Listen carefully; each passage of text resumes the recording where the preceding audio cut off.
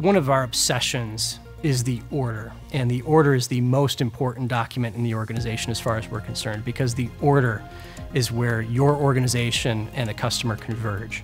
So understanding that document and understanding how it flows through is to understand your customer's experience. And so we own that document. We understand it. We know how to identify bottlenecks that are going to prevent that and hold that up from the time you receive it to the time you collect the cash. And that is going to have a tremendous impact on the customer. And so we are obsessed with the order document. We view that as the most important document in the organization.